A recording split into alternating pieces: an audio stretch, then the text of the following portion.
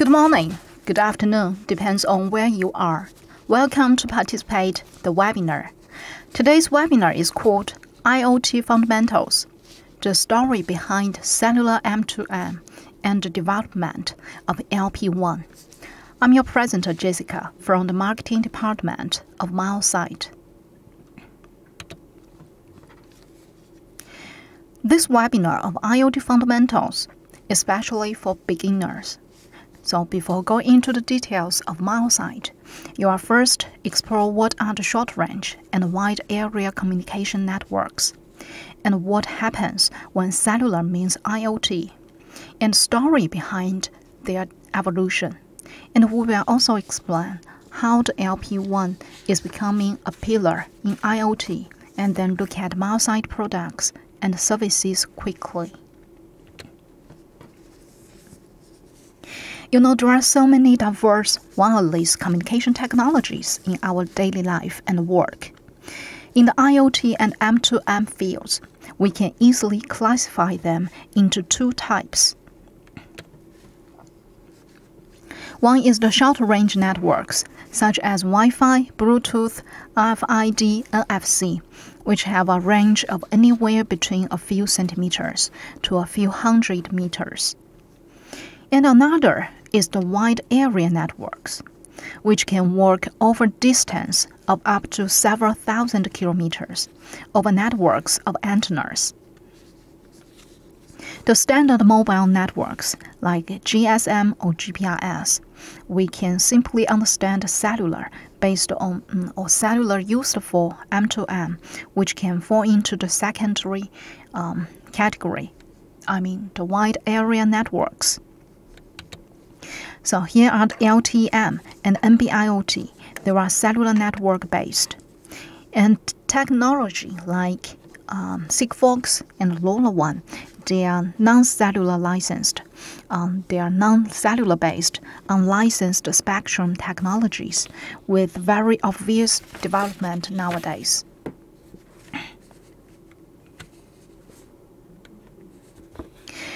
The various wireless technologies are reviewed based on their functionality, based on data speed, security applications, advantage and disadvantages.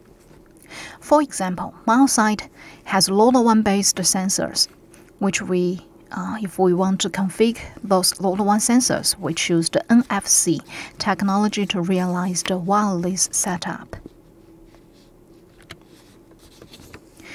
Those technologies, they are designed to meet different data rates, meet different energy consumption, scalability, and coverage requirements. There's no single technology that covers all of the applications simultaneously. So, based on the intended functionality of your product, it should be relatively simple for you to immediately determine which group of technologies you need to consider. For example, if you require two devices separated by 30 feet, about 10 meters, to transfer low amounts of data, then it doesn't make sense to use any of the long-distance or high-speed wireless technologies, right? Now let's talk about the evolution of IoT M2M and the cellular. Then you can see how it developed to cellular-based LPWAN technologies finally. When we talk about cellular, 3G, 4G, or even now 5G, they are closely related to a mysterious organization, that is 3GPP. 3GPP is an engineering organization that develops technical specifications. They develop technical specifications, not standards. So this is subtle but important declaration by 3GPP. And these technical specifications then become standards by the 7 regional standards setting organizations, or we can call them SSOS, that form the 3GPP partnership. So what is exactly the M2M? A simple way to describe machine-to-machine is basically connectivity. is exchange of information from one machine to another. So this exchange of information is not from one machine to another machine, it's from machines to other machines. Or that's why you know the term machine to machine is not really accurate. It should be machines to machines. And this is one of the reasons why 3GPP actually refers to his M2M in the specification as MTC, machine type communications, in order to more accurately describe the machine-to-machine types. And in Internet of Things, the machines actually communicate to a cloud server, and other machines which actually need that information they would get this information from the cloud server, or would be sent information from the cloud into these machines. So in case of Internet of Things, actually it's much more complicated than machine to machine. And you know, in early days, when we know the concept of the Internet of Things, those two concepts, IoT and M2M, they are even interchangeable in many scenarios, in many applications. A wireless communication module can be embedded into a machine. Then the wires or wired communication network can be used to access into the machine, which can meet the demand for monitoring, command sending, data collection, and measurement. For example, as early as 2001, there were some projects for wireless meter reading, such as the water meter reading, electric meter reading, or the gas meter reading, through the SMS messages, through the 2G networks. So, at that moment, M2M, IoT, and 3GPP agreed to work together for developing the cellular M2M network. Since the infrastructure for the wide area coverage is readily available, like 2G SMS, which can satisfy with some of the network layer requirements from IoT quickly and effectively.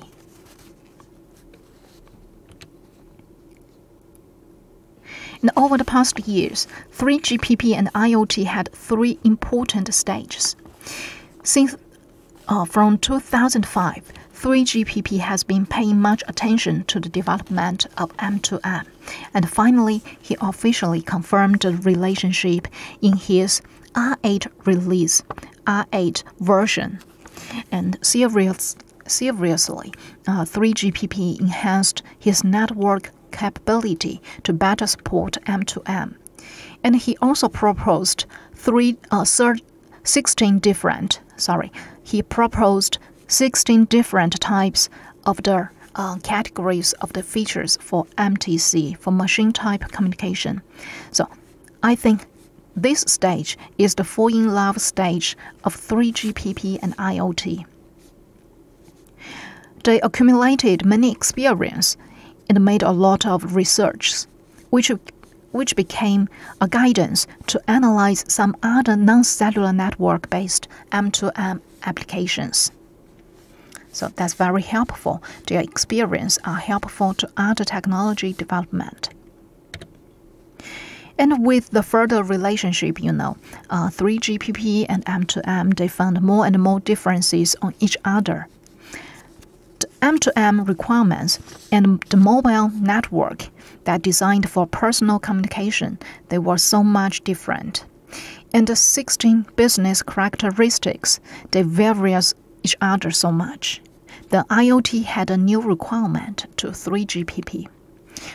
Please reduce the power consumption. That's the demand from M2M. On the one hand, 3GPP was very motivated and has the ambition of the family. That was improve the existing communication network and develop 4G LTE. On the other hand, in order to further the relationship with IoT to the second stage, 3GPP determined to make IoT happy through the reducing power consumption. So 3GPP has dating IoT from the R8 release to R11 release. There are about 5 years. During this period of time, 3GPP tried his best to optimize their important communication tool, that is UE. So 3GPP has lowered from the extensive Cat4 to intensive Cat1 in order to meet the IoT's low power consumption demand. And his effort deserves. When the engagement ring, the Cat0, was successfully released, 3GPP and IoT got married. And from the release of Cat0, we can know 3GPP is serious to this relationship. When a wireless sensor, for example, a sensor senses temperature and humidity, that data transmission volume is so small. The uplink and the downlink reduced to 1 megabits per second or even lower can still support that data transmission. And in some applications, sensor node can choose to work in half duplex mode, which saves power as well. And from the dating to get married, 3GPP worked very hard to meet the low power consumption request of IoT, while he never forgot his family ambition and carried out many tasks.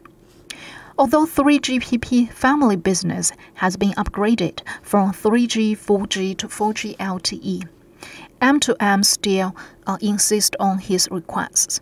Now it's lower power consumption and lower data rate. And do you still remember Cat0? The uplink and the downlink are only 1 megabit per second. That was too low to be optimized anymore at that time. But facing the challenge from other LPWAN technologies, such as Sigfox and LPWAN, 3GPP decided to continue to satisfy M2M.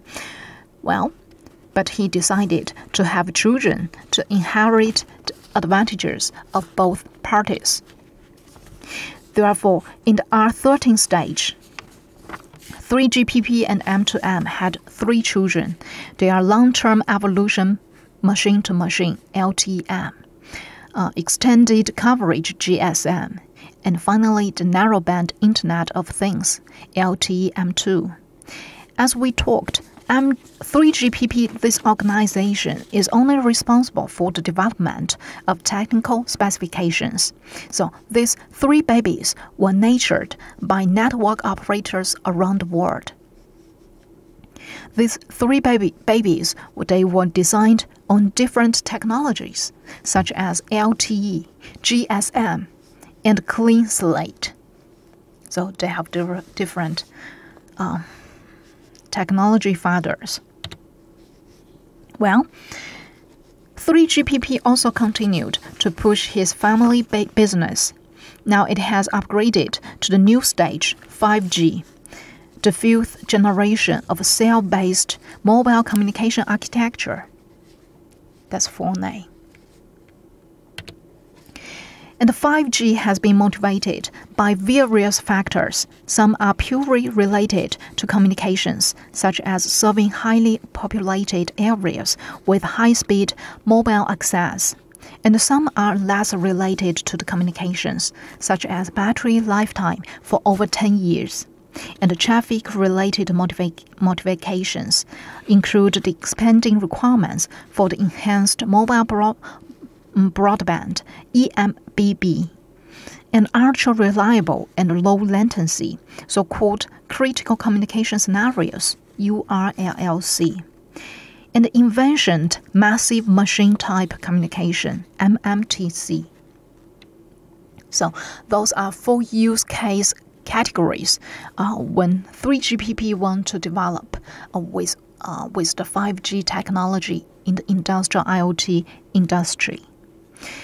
Okay, now we can figure out why 3GPP and M2M handled together and what they have achieved. And LPWAN becoming a pillar in IoT is the trend. We can easily understand that for applications using multiple scenarios to communicate very small amounts of data at very low speeds, the mobile networks are not the best solution. And I think that is the reason where LPWAN come in.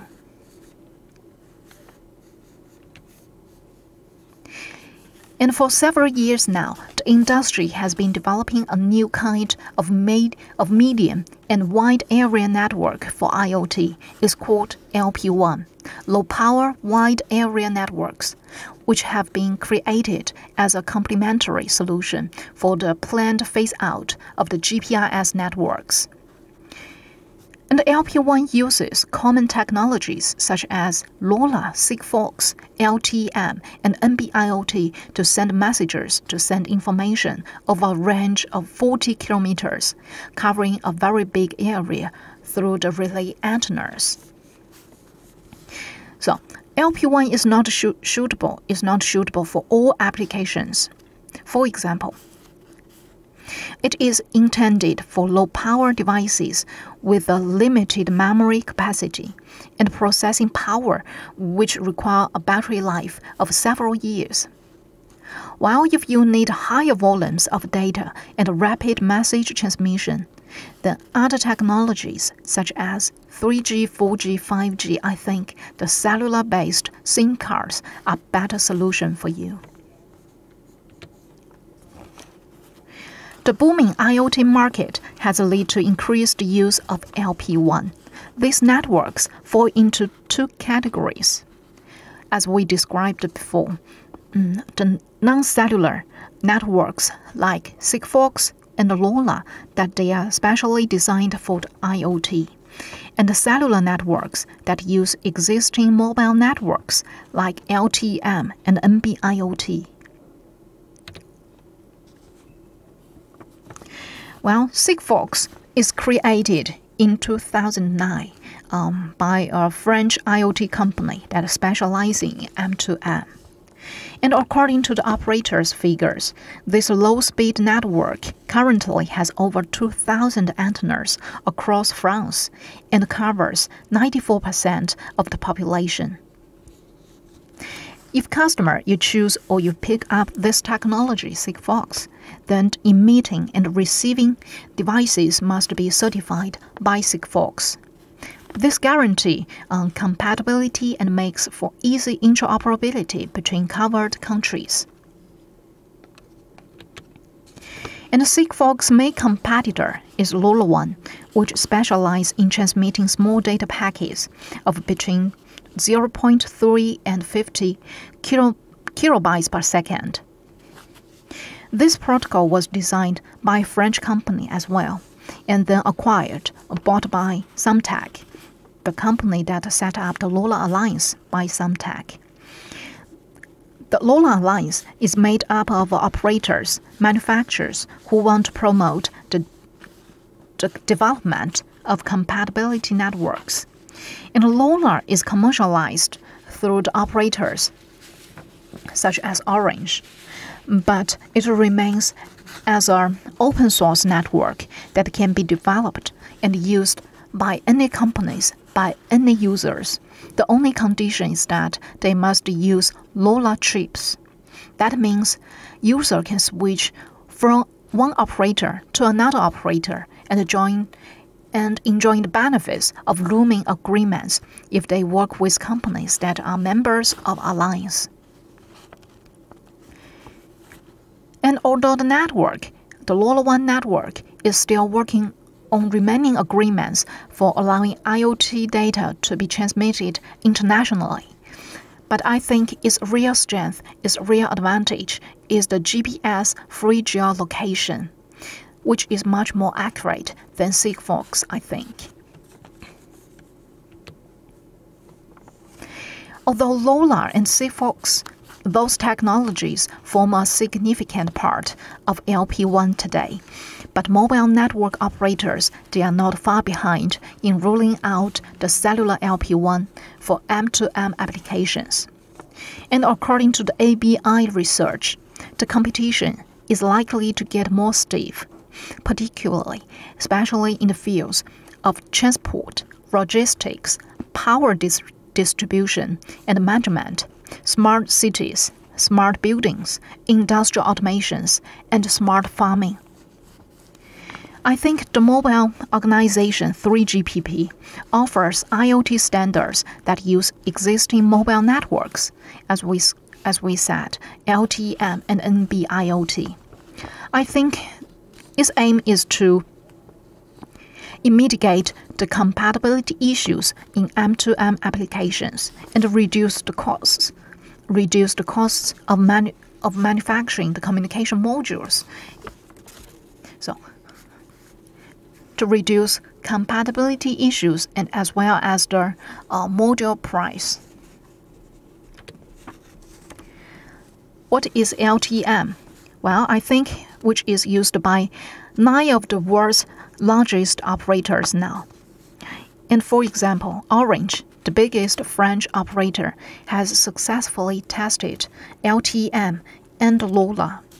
And LTM uses the same protocols as 4G and offers sustained data transfer rates, low latency, and roaming. LoRa and LTE, they are designed for the same application, but in fact, they are complementary, not competition. LTM offers higher speeds of up to 1 or even 10 megabits per second compared to the few dozen kilobytes per second for LoRa. So there are data volume or the data rate speed, they are much different. And this means there are advantages to using LTM in terms of transmission speed and latency, but not when it comes to the price and the power consumption. So if you need a low power consumption, low cost, low budget, well, LoRa is much better than LTM. And NB-IoT technology is the beloved one of telecoms industry giants such as Huawei, such as Vodafone, T-Mobile, and Spirit. It uses the 200 kilohertz KHZ frequency bands that's specially used for GSM. And NB-IoT is ideal for applications such as telemetry, where a high volume of fixed devices are involved, of low power, a low volume of data is required. But transmission the data rate is not a key to think about. So in this case, NB-IoT is more ideal. And in the long term, if this technology sees large-scale development, NB-IoT could help to reduce the costs compared to the other competitors, the other technologies. So their price may be more attractive. So these medium and wide area networks are perfect for the devices that must regularly communicate with a very small volume of data at very low speeds. And each LPWAN technology has its own competitive advantages and is suited to specific applications. The real challenge is there, I think, is how to choose the most suitable solution to issues to resolve the current problems for the customers. So that's the only problem, I think, as the solution provider you need to think about which technology is the best solution for your customer. And the LPWAN market saw very strong growth during 2019 and 2020. The installed base reached 231 million LPWAN connected devices by the end of 2019. And this figure should be increased, obviously, in 2020 as well. And this number represents a more than 100% increase compared to the 2018. The analysis shows that the maturity of the LPWAN technology is increasing, and that is widely, that is the very big or very wide portfolio of the commercially available solutions. So let's getting started with MileSite. First, MileSite, we have an experienced R&D team and the sales team, marketing team, support team, and we have our own factory to produce and market products around the world. So you can find very rich product line, and you can pick up the most cost-effective model to use it in different applications, in different industries. And from the most basic applications of checking our for example, of checking our fitness levels to the wide-reaching potential across industries and urban planning, while the growing partnership between AI and IoT means that a smart feature could occur sooner than we think, than we expect. So hand with MileSite, hand with feature, because MileSite not only provide you IoT products, but we can provide you artificial intelligence IoT products.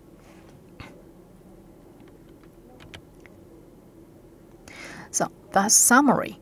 First, we have discussed wireless technologies such as the short-range and wide area networks. And second, we developed the LPWAN networks, the cellular-based like LTM and NB-IoT, as well as the non-cellular based like Sigfox and LoRaWAN. And we also talk a little bit about the evolution of cellular and M2M. So we know from the Cat 4, Cat 1 to Cat 0, the uplink and the downlink and the duplex working mode, they have been optimized. And we know why LPWAN becoming a pillar in the IoT industry, because of the Sigfox, LPWAN, LTM, and NB-IoT, those technologies, they were specially designed for the IoT. And because of the wide area, their low power consumption, and their low data rate. So if you start with MileSite, you start with a feature. So thanks very much for listening to me today. See you next time. Bye-bye.